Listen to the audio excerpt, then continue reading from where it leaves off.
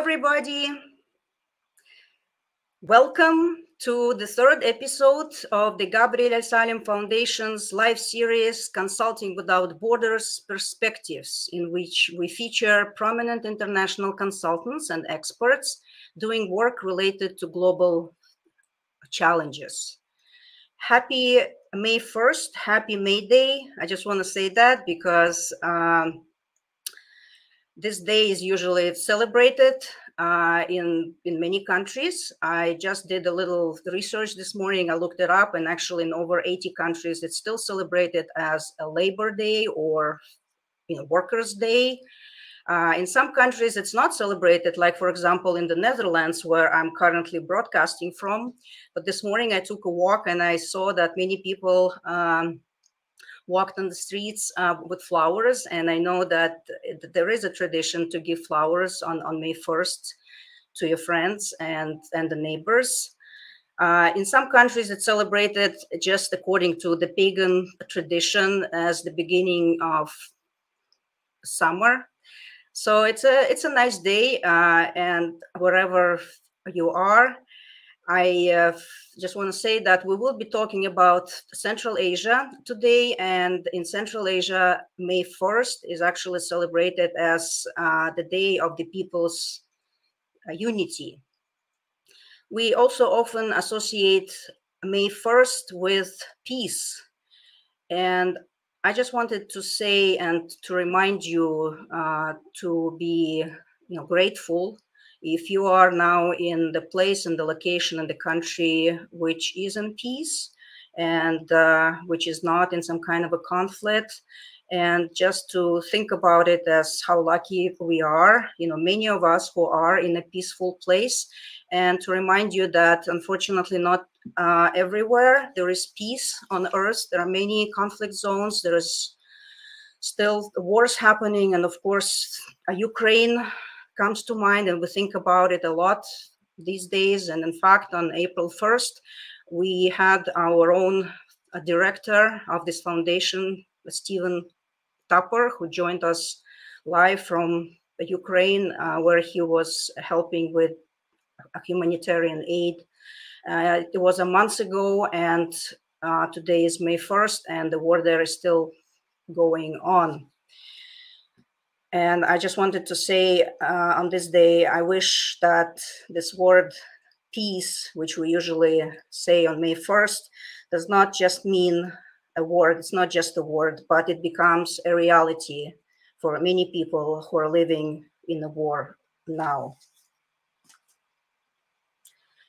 Today, I would like to introduce you to a guest that we have, Dr. Roman Vakulchuk, who will be joining us from Norway. And while I'm introducing him, please post in comments where you are joining from. We will see that right here. You can post it directly on any social media that you're using to watch this broadcast, whether it's Facebook or Twitter or the YouTube.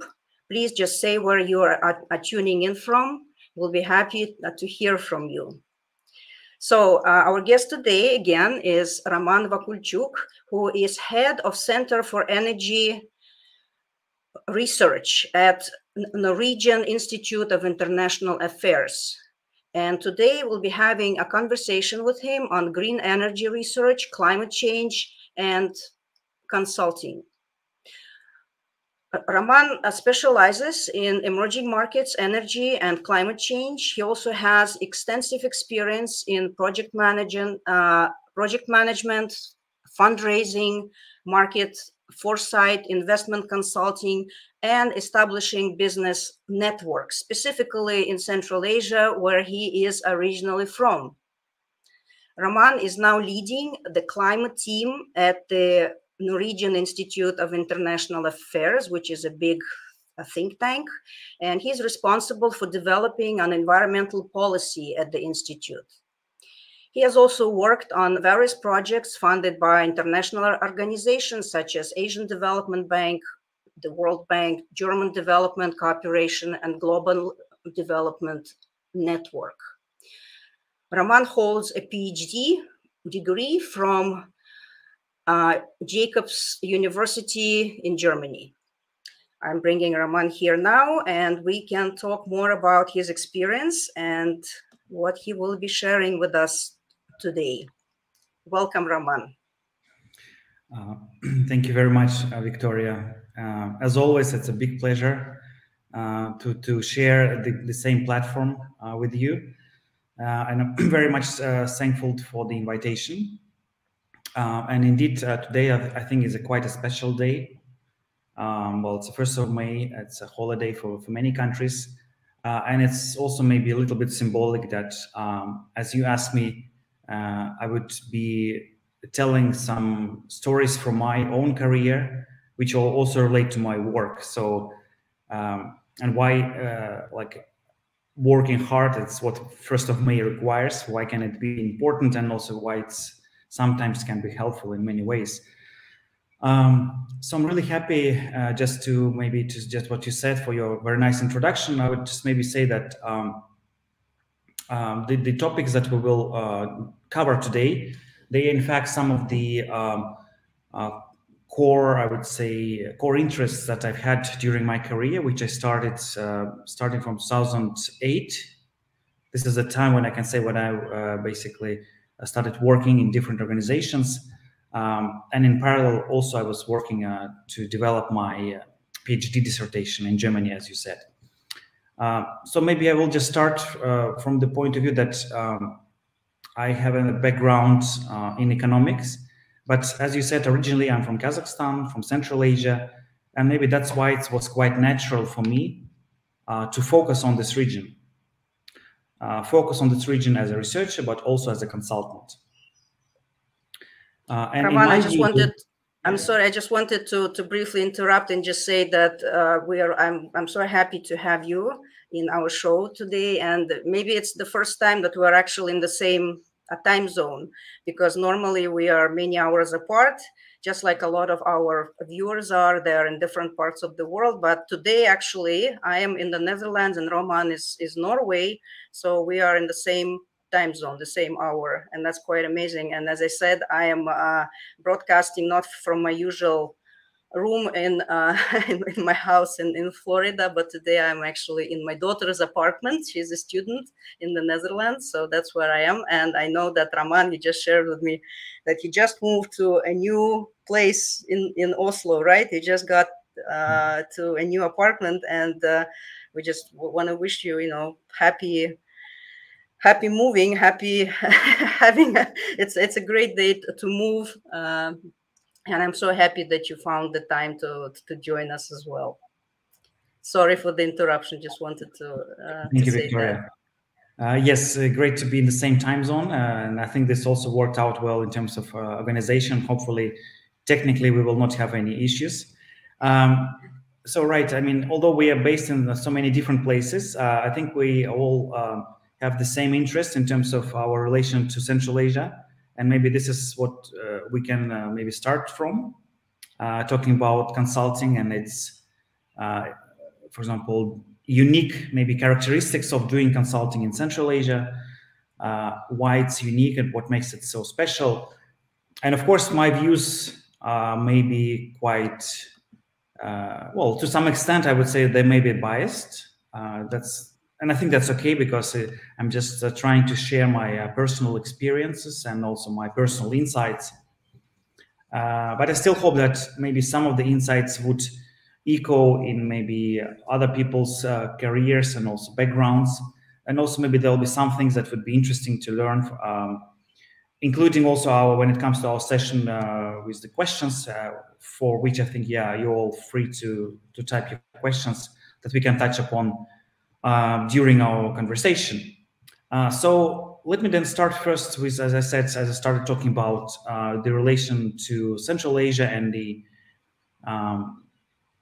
consulting and my history in it. So when I started working in Central Asia, before that I had experience from studying in Europe, and this was the period when I realized that the world has been gradually moving towards universalization of best practices in consulting. I think this trend started probably after the year 2000, and I think that many international organizations have been quite active in terms of promoting best practices when it comes to, for example, advising different businesses on how to perform according to the certain standards and best practices. And this is also what I was learning at different universities in Europe, in particular in Germany, but also Sweden. This is also kind of part of my studies, where we looked at, again, existing best practices when it comes to the advice and consulting of small and medium-sized enterprises or large companies in different areas. While I realized that this was important over years, I also realized that any consultant who is supposed to be a professional and sticking to high standards should also have very good understanding of the local context. So in my view, each consultant has this choice of either sticking, to this universal best practices of how to promote or like advice on doing good business, how to promote, for example, high standards in doing business, but also another dimension here is that a consultant should also be very much knowledgeable and familiar with the business environment in a country where he or she works. And in this regard, I think that that's quite a challenge for a consultant to be active in both parts, but this is what makes a successful consultant. Sometimes it's quite unfortunate that international consultants and also advisors, they tend to use mainly the best practices, for example, applying experience from Asian countries to Africa, or from Africa to Asian countries, or from Latin America to, for example, to some Asian countries. And from my also experience, there were some projects where several experts, they were kind of specializing in other regions, but they were invited to contribute to new regions. And of course, this is not always optimal because, again, the knowledge of the local context is often the key. And so I would say, if you ask me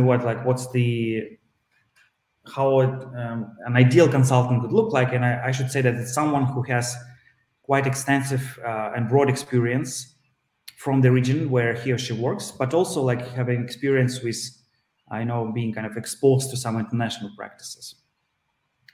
Why I said that? I said that because it's important when we talk about Central Asia, that the region is so unique in many ways that just by, for example, having experience working in North America and then coming to consult businesses in Central Asia can be a little bit painful, especially at the beginning, as often, those things that you think that should work or should look like this, they're often different.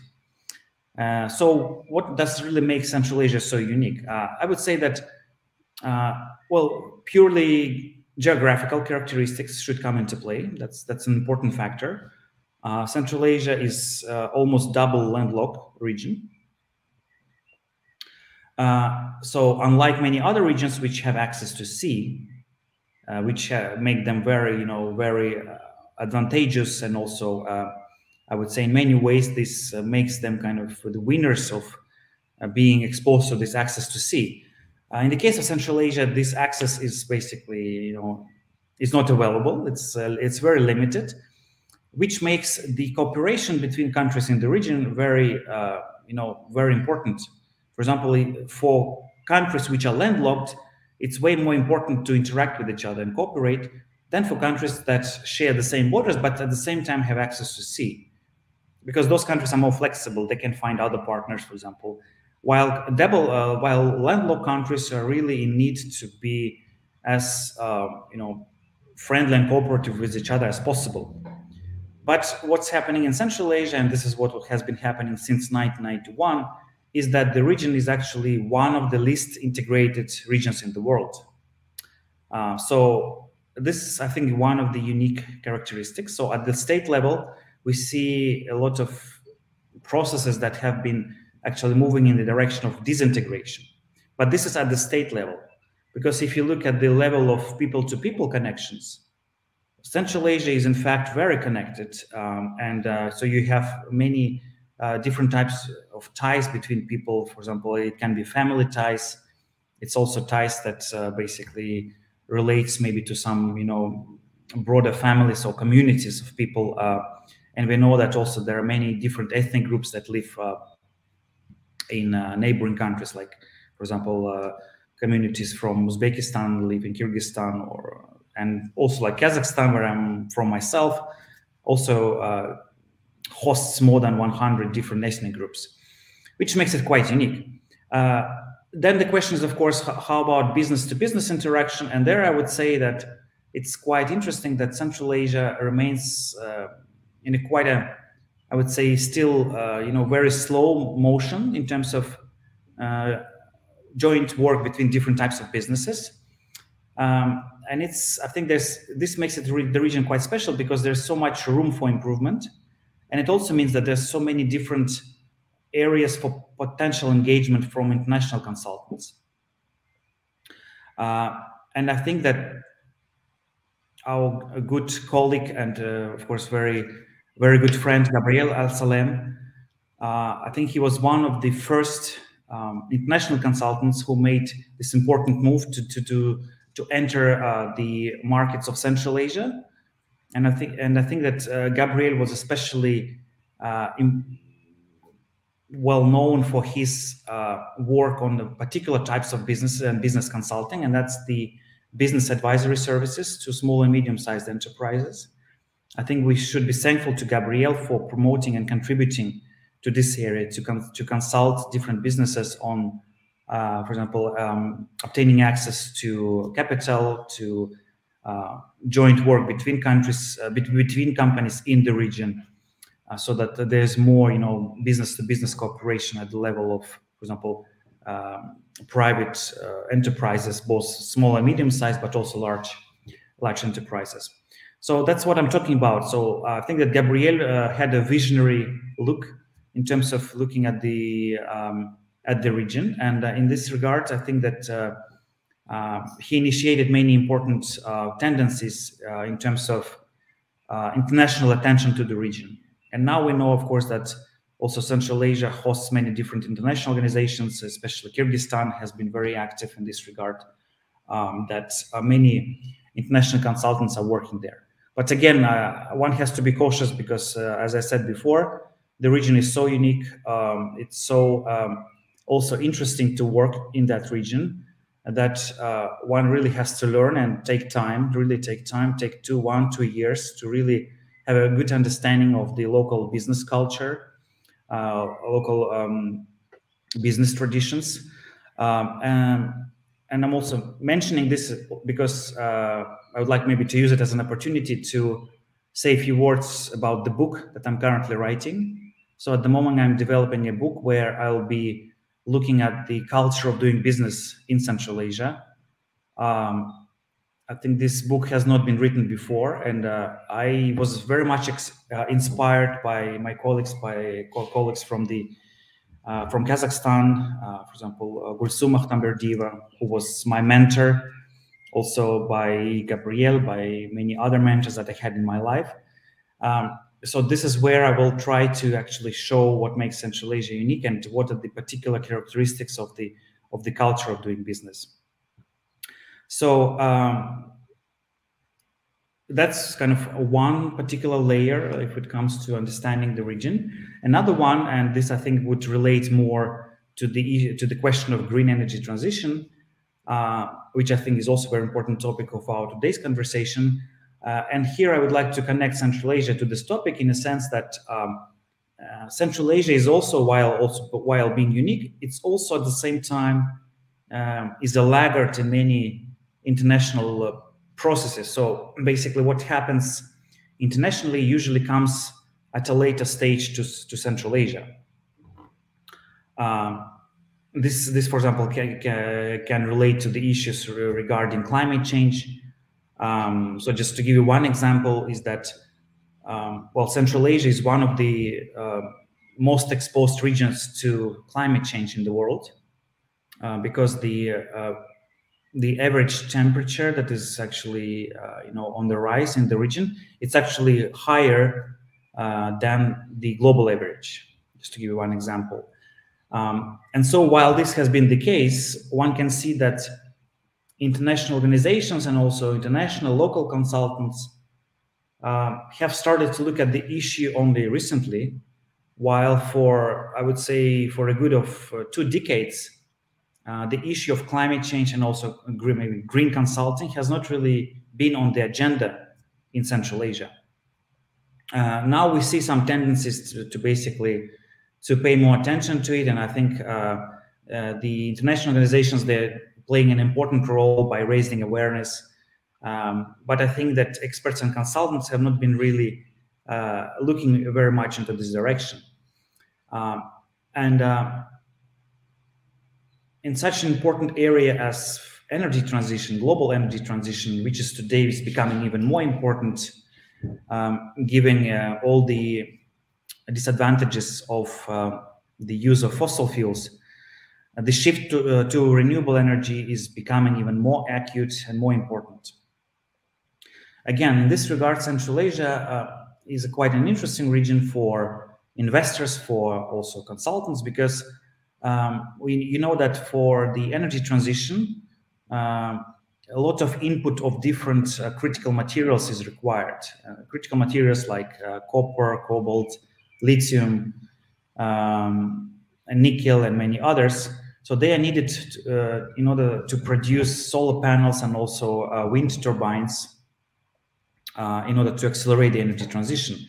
And while many other regions have been very much in the spotlight, and there was a lot of attention paid to the countries of Latin America or to some other Asian countries, like, for example, of course, China, but also many African countries, they have been very much in attention for the last 15 years in terms of the expanding of production of critical materials. Central Asia, again, was not really much of a part of this discourse, part of this discussion. And only recently, one started seeing, some tendencies. And I recently published a paper with my colleague where we're actually showing that Central Asia indeed has a quite substantial reserves in different minerals, and especially with such minerals as copper, iron, also silver. I think also there's a substantial amount of lithium reserves, which are very much used, which makes Central Asia potentially a very important player in the global energy transition, because the region can actually help to to supply this much needed reserves for the global players. Moreover, I think that we know that Central Asia has been for decades very much dependent on fossil fuels exports, right? It's mainly such countries as Kazakhstan, also Turkmenistan, to less extent Uzbekistan, have been very much dependent on the exports of hydrocarbons as a source of their revenue.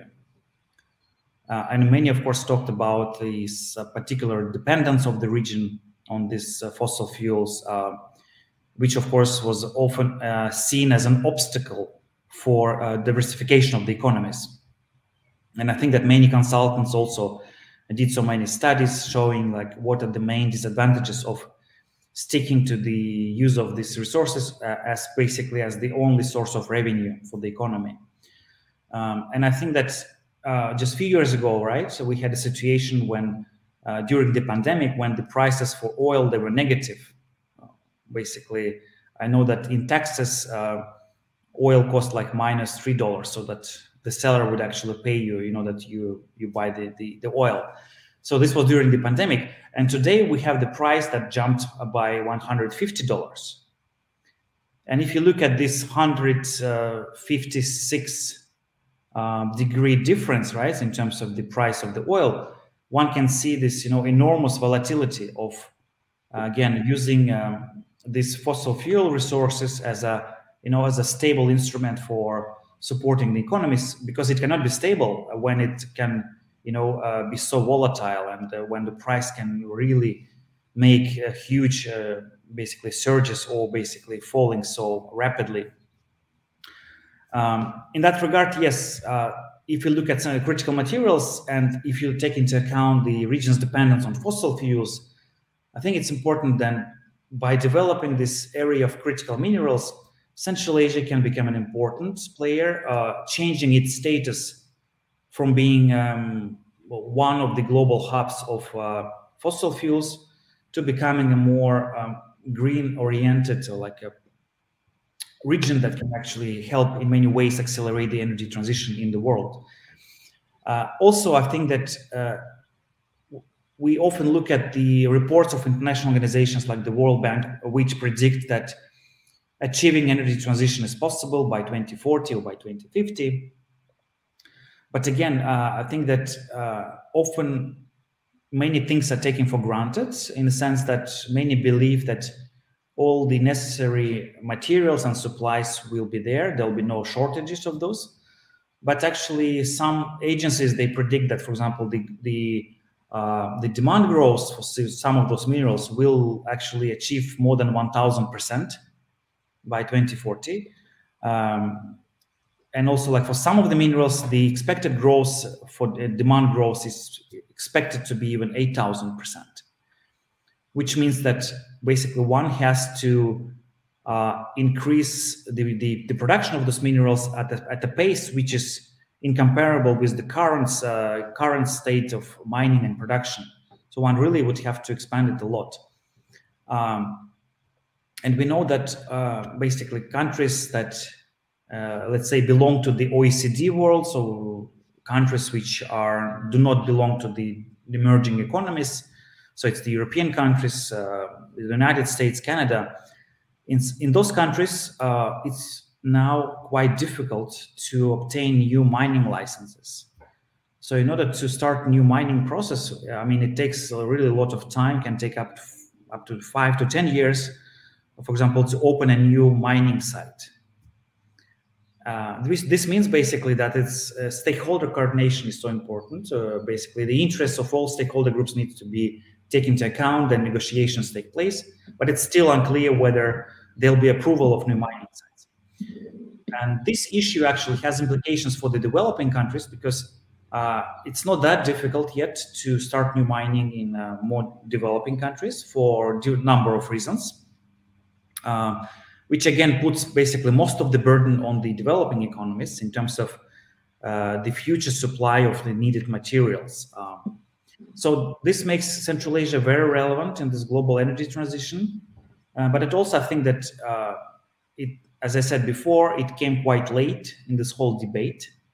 So it's really time to catch up and to be actively, following in those trends, becoming interesting for different investors. And I think that's the role for consultants. Those consultants who are based in Central Asia, those consultants that are interested in the region can also look into this into more detail in order to serve as a bridge for international investors, for local governments, local authorities, and basically to put all different stakeholders together in order to really accelerate and find a way to make the region quite special in this whole global energy transition. Thank you, Roman. Yeah, I just wanted to also add that, this is a great perspective on the role of Central Asia in the renewable energy industry. And what you've been talking about, I read your paper on fossil fuels in Central Asia, and it was quite interesting. I think it's still in the process, right? It's what you have is still like an abstract. And it just says that Central Asia definitely is talking about promoting renewable energy, but has not done much in that direction, and still is actively using coal, natural gas, and oil, and in fact is expanding it. And there are plans to switch to renewable energy, but there are no plans to actually phase out oil, gas, and coal. Is that correct? Thank you very much, Victoria, for raising this important question. Indeed, having said and presented the situation with the potential for critical minerals, that's one part of the story.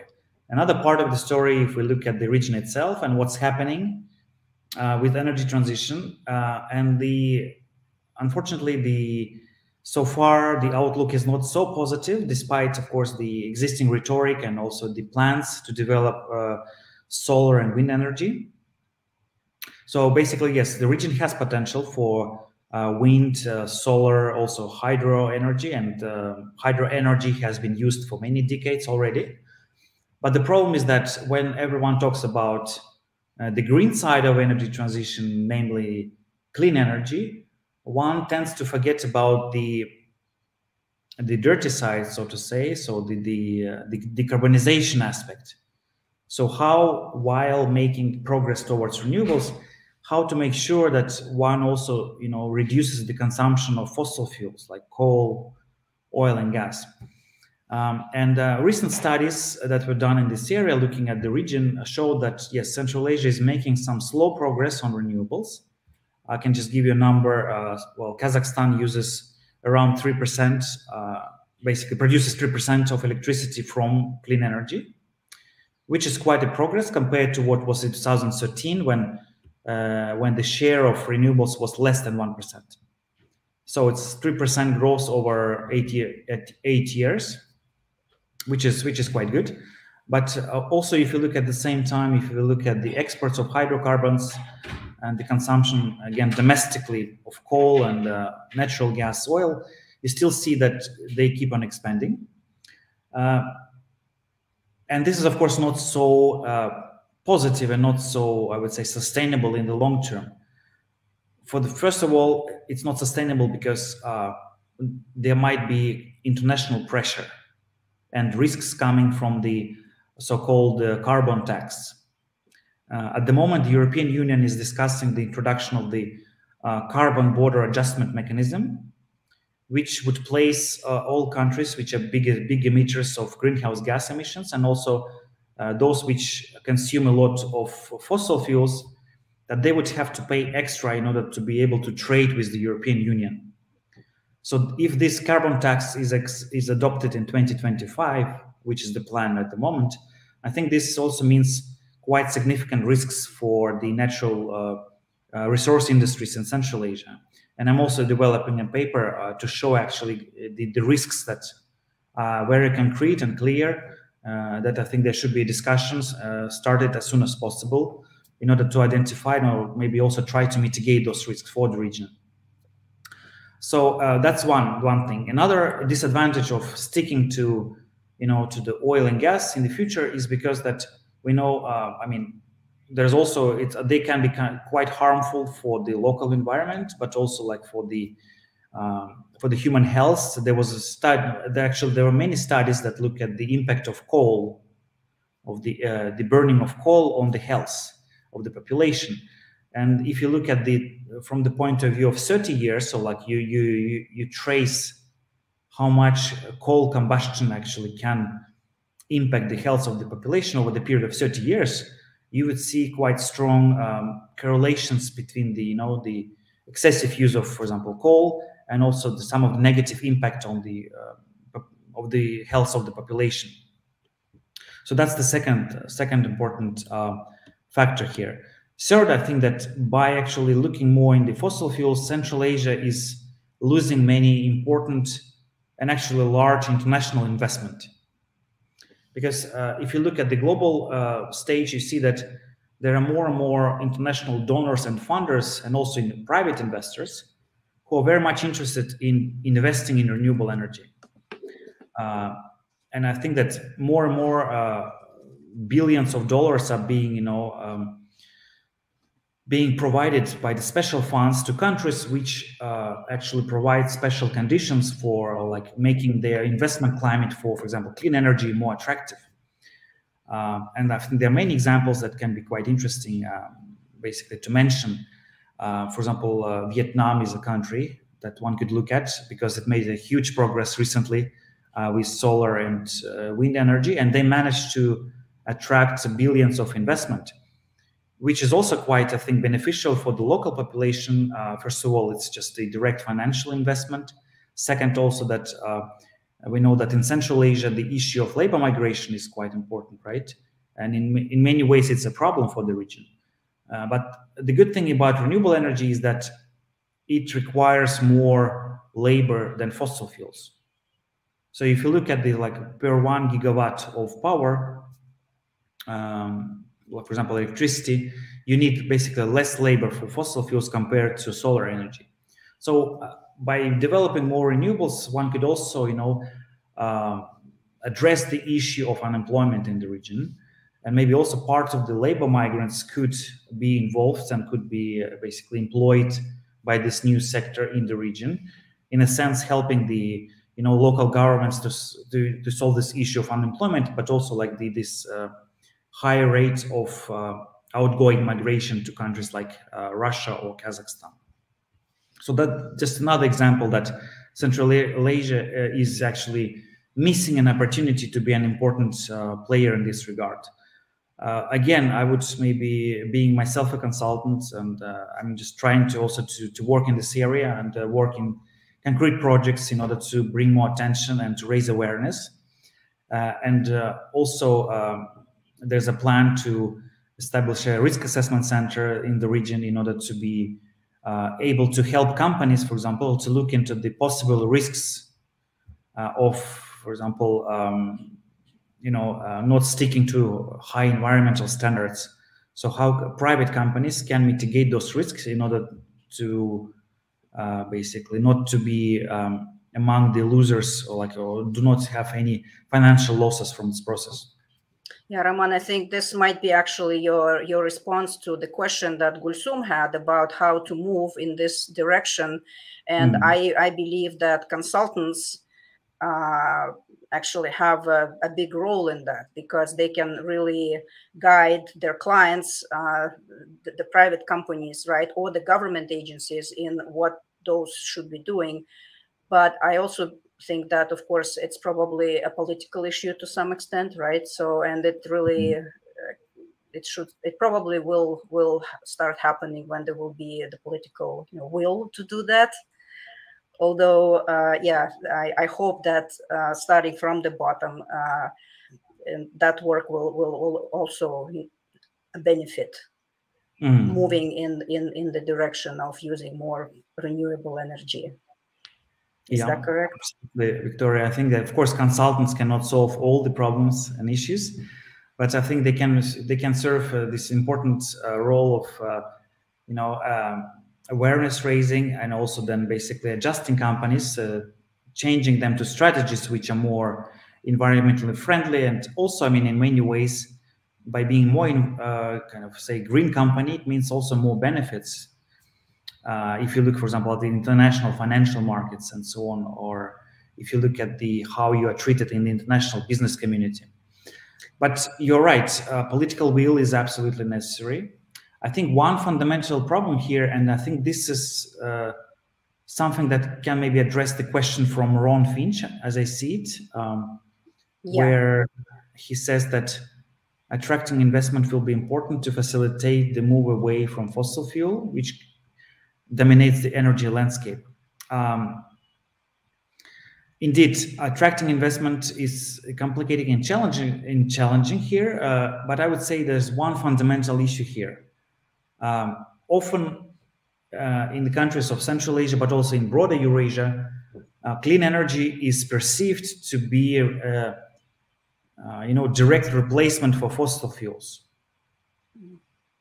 And when there's such choice for example, policymakers that, okay, in 2 years, you have to change all the energy infrastructure, 100% make it renewable. This, of course, is quite unrealistic. And there's also pressure from the different stakeholder groups. So in many ways, renewable energy is seen as a threat to the existing energy infrastructure. So in order to really make some progress in this area, I would maybe, for me at least personally, I always find the case of India as very interesting and fascinating, because India is a country that also uses a lot of fossil fuels domestically. Also, India imports a lot of resources from abroad.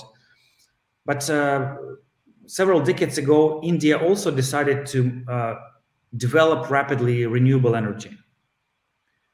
And so this country is quite unique because it managed to establish the whole new clean energy industry in terms of, for example, wind or solar energy.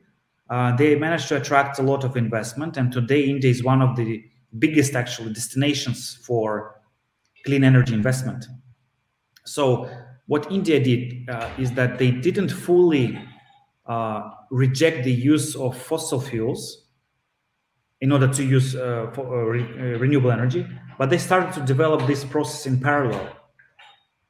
And I think developing them in parallel is the only way which can actually, bring some progress over time, because by making quite, gradual changes, you take into account also the interests of other stakeholders group. You also manage to, reduce the consumption of fossil fuels over time, because again, doing it drastically, rapidly is very difficult. Although, of course, in global terms, we need it, right? I mean, climate is not waiting; it's changing so fast. So, of course, we need very quick solutions.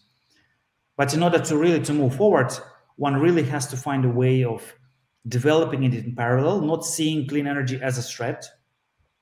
Again, even now we have the situation that many countries in Europe saying that they would wait with fully, shutting down their, for example, coal mines because of the ongoing war in Ukraine, which again means that it's likely that those countries will continue using fossil fuels, right? So it's very important then for the region to find a way to develop it, not see it as a sort of as a threat to the interests of other stakeholder groups.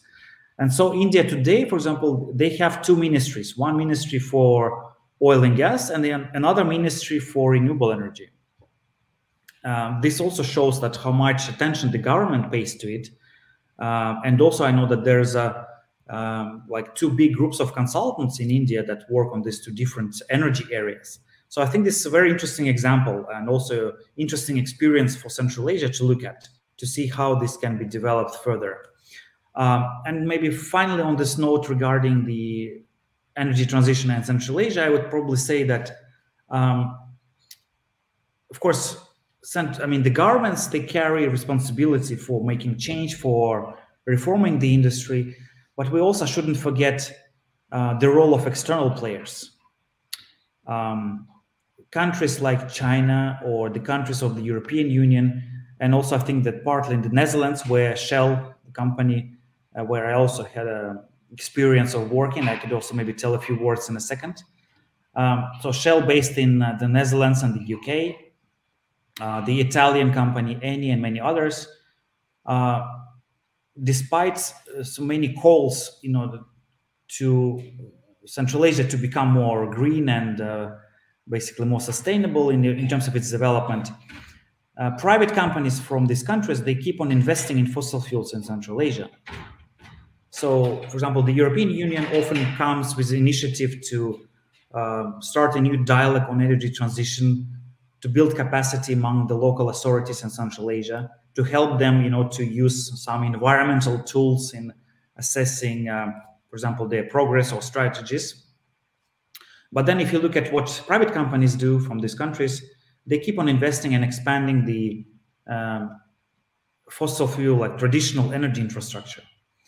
The same is actually with China. We did another study recently where we looked at in which projects did China invest in energy over the last 10 years in Central Asia.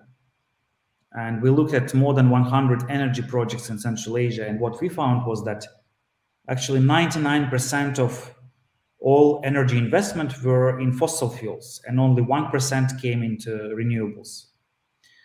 So, of course, it's often very easy to say that the governments are not doing enough in the region.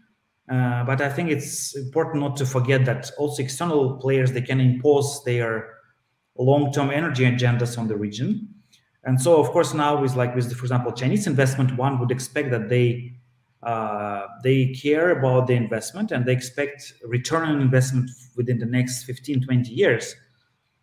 So it means that when there's a discussion, a dialogue with Central Asia about phasing out fossil fuels, I think also this private investors should be also taken into account and maybe also invited to a dialogue in order to have, some real communication with all parties which are involved, in order really to make some progress. So it's really important to have this, multi-stakeholder communication with all that have real stakes in the energy of the region.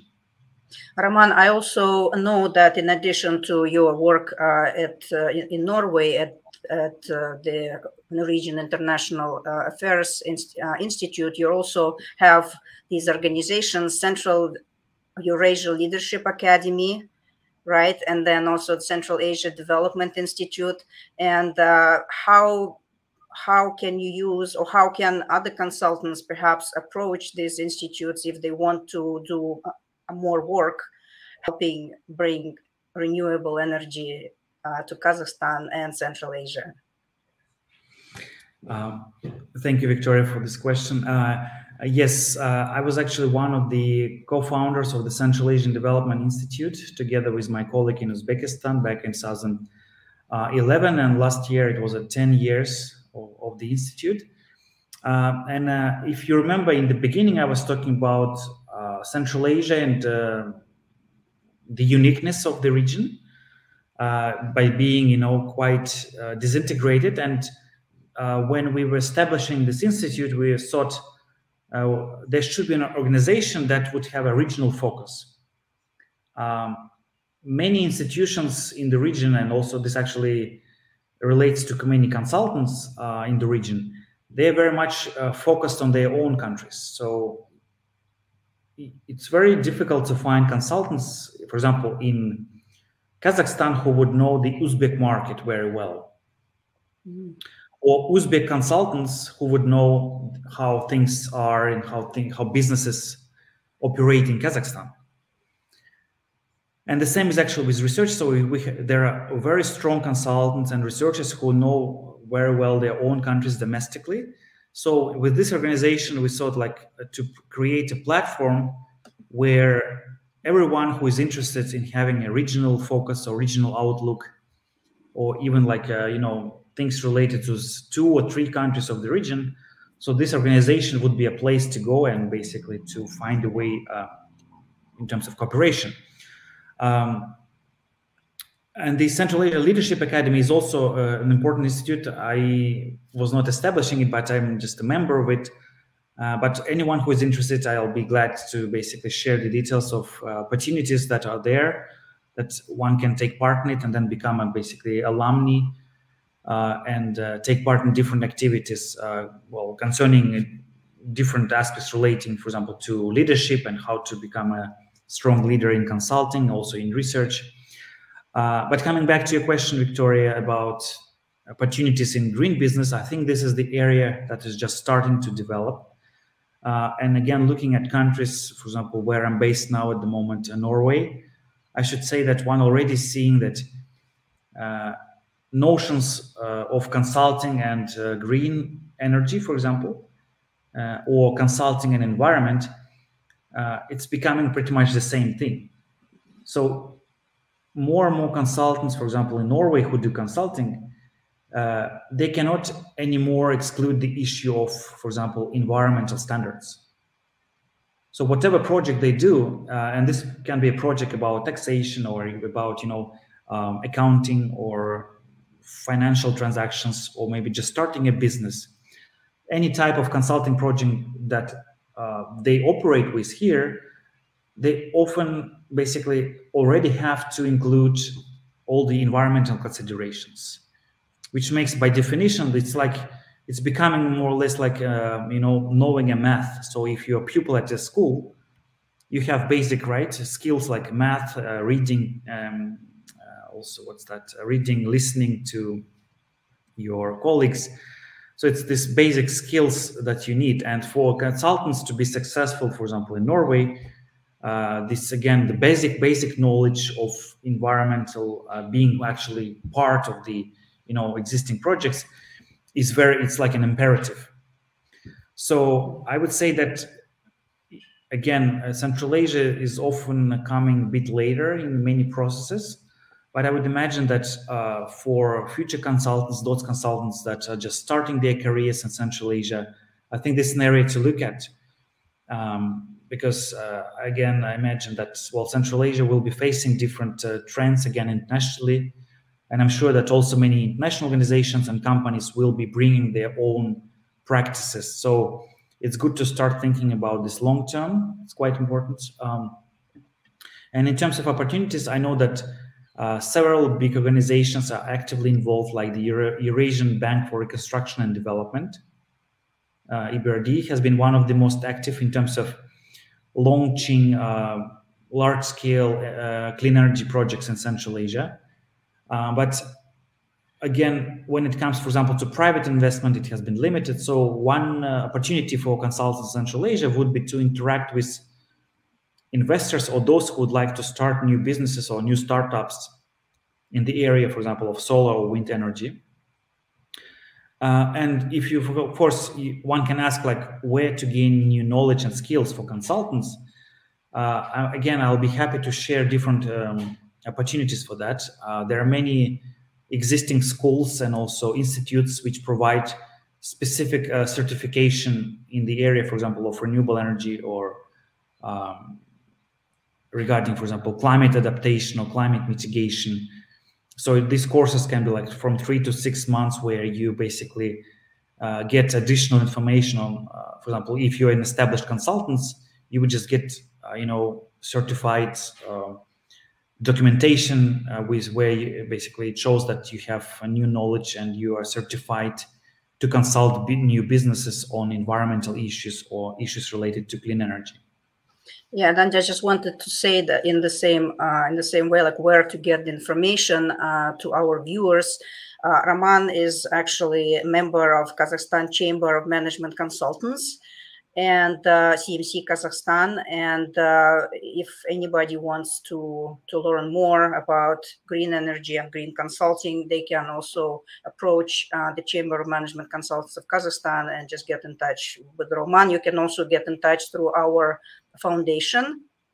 And just on the same note, just wanted to mention that in fact this Kazakhstan Chamber of Management Consultants was established thanks in many ways to Roman's study of the consulting sector in Kazakhstan, which you did, and I was in Kazakhstan at that time, and I remember your presentation, and then that really inspired everyone to create the chamber, the Kazakhstan Chamber of Management Consultants. And in fact, Roman became one of the winners of the Gabriel Al-Salem Foundation's International Award for Excellence in Consulting for that particular study. That was in 2013. He became the winner, but the association was already established in 2012. 14, I guess. In 14, right? No, in 12. Yeah, in 12. Yeah, that's right. So great work. Ron actually commented on your explanation of one way to actually move to use more renewable energy. And he says that can be an exciting opportunity for consultants to support traditional energy companies with their transition to become integrated energy companies as governments drive the transition through policy changes. Do you agree with that? Yeah, that's a perfect comment. And I think that Ron has this ability maybe to read our thoughts, because this is exactly what I wanted to mention about myself. I mentioned that I started my career from working at the oil company Shell back in 2008. And I think it's quite of a paradox that I first began very interested in the issues of climate change and renewable energy by working in an oil company. So that's when I was first inspired and got motivated, not least because I was working in the Department for Economic Affairs and Communications, where this issue of climate change has becoming more and more important. And for an oil company like Shell, which is one of the biggest in the world, there was a mounting pressure to respond to this issue. There was a pressure to start changing the company to change it from a traditional energy provider towards a more clean energy provider, and basically to motivate the company to change its policies and strategies.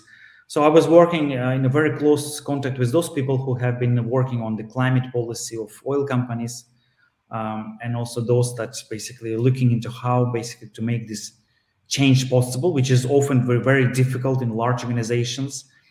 But I think that, well, today we see examples of not only Shell, but several other companies which are doing some progress, and important progress. So these traditional energy providers, that they becoming more, you know, for example, oriented towards electromobility. And this is also what Shell is doing at the moment by investing in the infrastructure for the electric cars in Europe. And I think also they have interest to do so in North America. Also, other companies, they have been quite proactive in this regard. So yes, with respect to Central Asia, I think this is exactly the existing niche, and there are many opportunities for consultants, you know, to provide these big oil companies or natural gas companies in Central Asia. For example, in Kazakhstan, companies like Kazmunaygas, with more climate-oriented sort of, you know, development programs and strategies, which also have a commercial value. We shouldn't forget that. I mean, in many countries, there are already very good conditions and terms for companies by those that invest more in, for example, environmental technologies or clean energy technologies. They get special discounts or, you know, reduced taxes. So these are special incentives by the government. So which means that by becoming more green, company also, you know, is better off economically, because there are special conditions for that. And I'm sure that consultants can be also very helpful, not only for the private companies, but also for the government. Local authorities also require a lot of capacity building and understanding of how to make this shift towards green energy possible, and how to make this happen in the short term. Anya has a question in this regard, sort of bouncing off Ron's comment. She says, from an insider perspective, to what extent do you think oil companies' climate change efforts are genuine, and to what extent are they greenwashing for promotional purposes? That's a good question, Anya. Thank you for this. I think it's important to mention that, of course, if you ask me, like, from the macro perspective, whether oil companies are doing enough, I would say not. They could do more, given the resources and extent of their influence that they have. At the same time, we should also understand that oil companies often responding to the demand coming from different parts of the society and the government. So oil companies do not really operate in a fully independent world. So in the sense that they have this constant pressure for example, provision of more oil and natural gas coming from authorities, or even local communities, or, you know, drivers of cars which actually want to use those resources. Plus, we also know that large organizations, they are very difficult to change rapidly from one type of organization to another. It's always a very painful process that can be, you know, accompanied by difficult resistance from, for example, from within the company. So it takes time. But at the same time, if you see that some companies are able to make some change, this, I think, can be viewed quite positively. Especially those companies, some oil companies today, I know that they declare the goal of becoming more electricity oriented, because electricity is very much based on renewable energy. So that's becoming quite an important future industry for them. Yet still, I believe that, yes, there were so many cases that, for example, I remember there was a study done by Australian experts who said that they looked at how much oil companies spent on their green campaigns compared to actual investment to green energy, and they found that those were almost the same. So like how much companies spending on promoting their green profiles. So all in all, yes, they could do more. What's happening is at the moment is not really satisfactory, again, with respect to the level of effort and input we need from those companies. But at the same time, I think we should also recognize that often companies manage to make some progress, and some are moving faster than the others. And I think that this is the joint work by the consumers, by the local authorities. I think consumers should also be taking part in it. For example, by driving less cars, this would be also very helpful and could also reduce the demand for fossil fuels, right? Which would make also then the resources produced by those companies not very much in demand. Thank you, Roman. Yeah, for answering this question. If anybody has more questions, please post them. We still have a few minutes of our broadcasting time. I just wanted to correct myself when we were talking about Kazakhstan Chamber of Management Consultants and Roman's study of the consulting sector. Gulsum corrected me that we got our dates wrong, because the chamber itself was established a couple of years earlier, and that was connected with Gabriel, because Gabriel Al-Salem, who played a big role in inspiring consultants in Kazakhstan specifically to organize the chamber. And then, while they were already active, there was their annual meeting, right? And that's where Roman presented his study on the consulting sector in Kazakhstan, and that inspired everybody to create the consortium of consulting organizations, which was actually officially announced at the first conference, Consulting Without Borders, on February 1st in 2012. I hope I got all the dates correct. Yes, that's what happened. And thank you, Gulsum, for correcting us. I think we got one more question from Ron. Yeah. So for consultants that are listening, Roman, can you recommend opportunities for professional development or further information to help support their ability to get involved in this exciting field? Yeah, and that's what I was already talking about, that they can, I mean, whoever is interested can definitely write to the foundation through our website, or contact the Kazakhstan Chamber of Management Consultants at least, or any of those organizations in Central Asia, right, that you are a part of. But maybe you have some other suggestions. Absolutely, Ron, Victoria. I think yes, I think that's one of my also current missions, to establish stronger links between local consulting markets in Central Asia with international markets, especially when it comes to this green consulting. And when it comes to specific opportunities, yes, I'll be happy to, for example, to provide you with contact information, and also with specific organizations that already are involved in Central Asia. And this is, for example, Central Asian Development Institute. It's also there's a regional institute for environmental cooperation, which is called CAREC in the region. So there are a few actors already.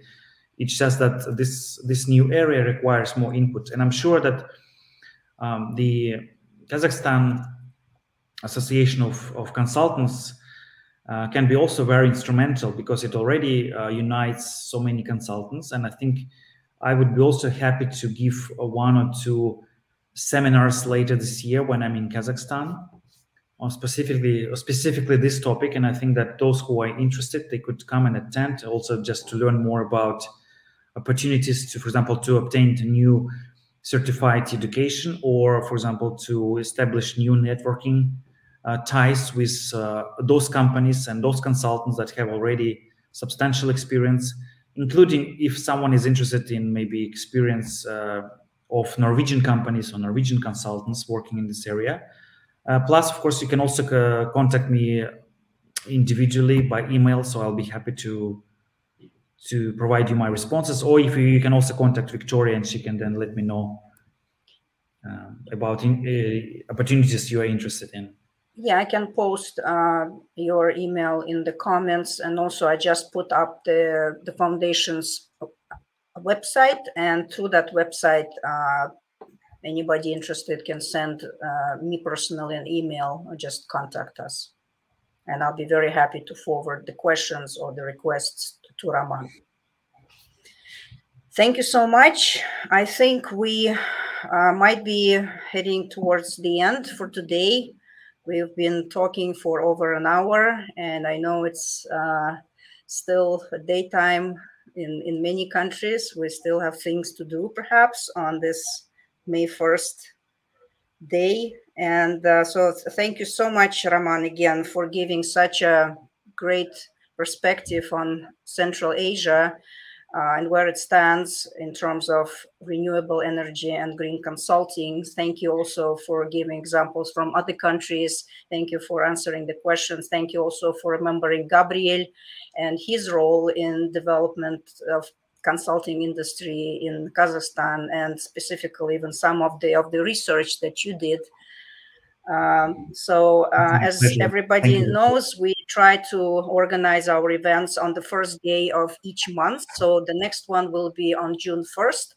I don't have a speaker for you yet, but please stay tuned for announcements. And we'll be happy to post that on the website or on our social media. And as I said, we usually try to focus and talk to consultants and experts who work on global challenges, which do include green consulting, as well as other areas of global challenges.